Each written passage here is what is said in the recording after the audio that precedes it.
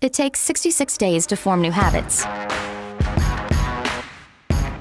So if it's self-improvement you're after, that's 66 morning runs, 66 packed lunches, 66 personal bests.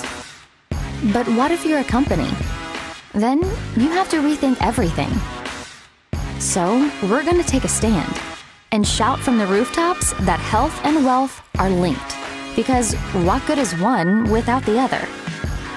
Welcome to the new Transamerica.